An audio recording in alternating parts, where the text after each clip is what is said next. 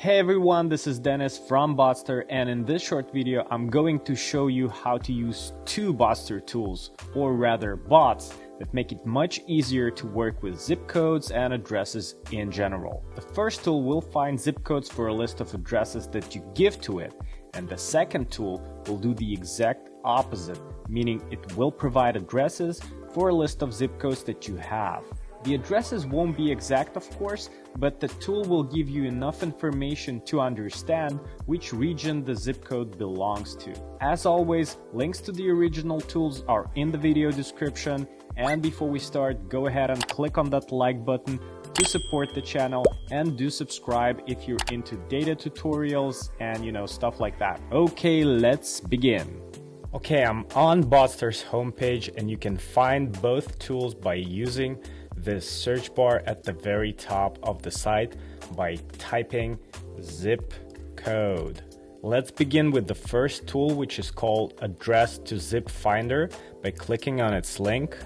Each bot has a detailed description that explains how they work and how to use them properly, which you can go through later if you're really bored. But since I'm taking you through the whole process already, let's just click the Start button. Let's now give a name to the job that the bot will create for us. I recommend that you always do this to avoid ending up with multiple jobs with identical names. Let's name the job Address to Zip Testing.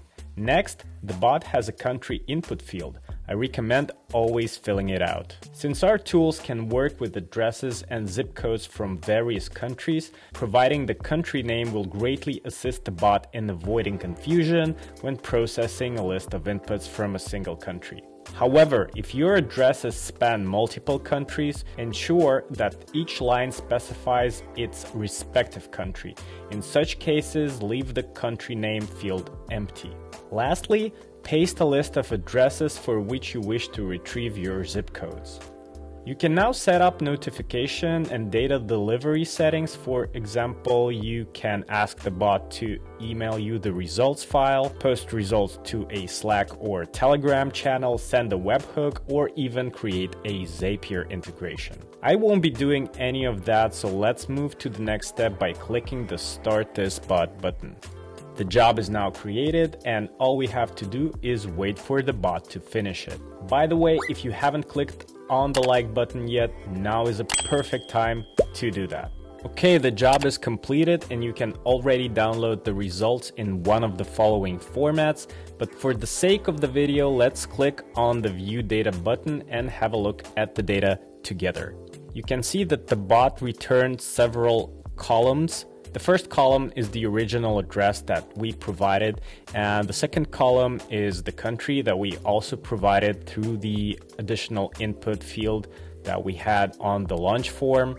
And then we have a bunch of additional data that somebody may find useful. And if you scroll all the way to the right, you will find the column called Zip with the zip codes that we're looking for. The bot also attempted to extract the region, which is the state in our case, and the city into a separate column. You can now download the data by clicking on one of these buttons, or make this page public by clicking on this button right here, copying the link and sending it to whoever you need to. Okay, now let's get on to the next bot, which is Zip to Address Finder. So imagine that you have a list of zip codes and you would like to identify approximate locations which these zip codes may belong to. Well, look no further. Once again, let's use the search bar to locate the tool and click on the link that the search bar gives us. Let's head over to the start page right away and give our job a proper name. Let's call it Zip to Address Testing. As I mentioned previously, always provide the country name when scanning your list. So in this case, I'm going to keep the input as is. And now let's paste our zip codes, skip the notification block, and click the Start This Bot button. The job is created, and let's fast forward to its completion. Okay, we're almost done with the video. The job is completed. Let's click the View Data button to open the data viewer.